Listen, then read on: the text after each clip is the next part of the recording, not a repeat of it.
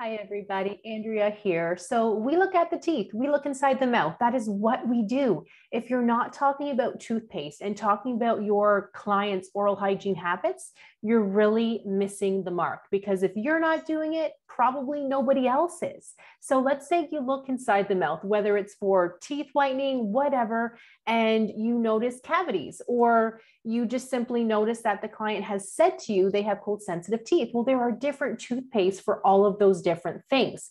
You don't want to tell the client, well, just get any toothpaste you want. It doesn't matter, because choosing the right toothpaste can absolutely make such a big difference for them. If a client tells you in their medical history that they have cold sensitive teeth, there are so many toothpastes out there, but I let them know there are sensitive toothpaste out there. Some people do not know that. They don't realize having cold sensitive teeth isn't always normal. A lot of people do have cold sensitive teeth if they're eating ice cream. Of course, their teeth are going to be cold sensitive. But if they're walking outside and the cold air is bothering them, that's not necessarily normal, and it can't hurt to try a toothpaste. So they want to look for the ingredient called potassium nitrate. So please write that down. Potassium nitrate. I like to recommend Sensodyne because everybody knows Sensodyne. It's very easy to purchase. I can leave a link for you guys down below, the one that I talk about with my clients. That will make them and their teeth feel so much better. But please let them know it's very important that they use Sensodyne consistently for at least 2 weeks. If they're just using it for 2 days, they don't notice a difference, it's not going to matter. They have to use something consistently for 2 weeks for it to be able to form that protective coating to start to work. And it's just toothpaste, so why not, right?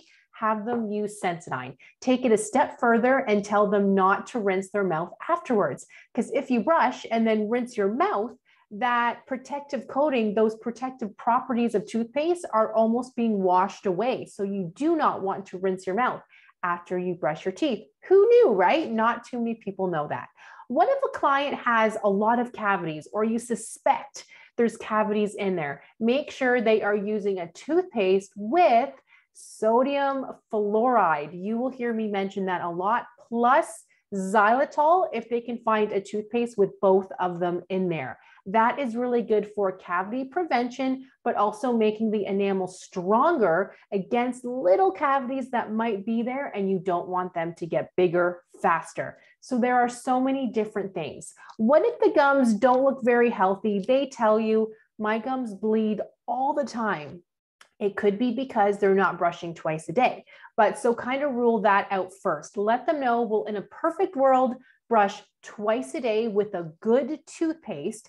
Use the water pick to get in between the teeth, because a toothbrush doesn't get in between the teeth properly. And take it a step further and use a mouthwash. There are so many mouthwashes out there. To keep it simple with mouthwash, I tell people to use one with sodium fluoride. You will hear me say that a lot, and xylitol if they can find it. Quite often it has to be purchased by a dental professional, but now Walmart shoppers, depending on where you live, they are carrying some of them now with xylitol and sodium fluoride. So I can leave some links for you guys down below. Let me know though if any questions, but just please remember, you don't just want to tell the patient, make sure to brush twice a day, make sure to floss every day. You want to ask them, how are you brushing? Are you using a manual brush? Are you using an electric brush? What toothpaste do you use? Do you like your toothpaste? Do you love your toothpaste? Do you want to try something else? Do you have cold sensitive teeth? People do not know that the right toothpaste can make all the difference, just as the right shampoo and hair conditioner can make all the difference, guys. It's the same thing. Thank you guys for watching. Please comment below if any questions, and I'll see you guys in the next one.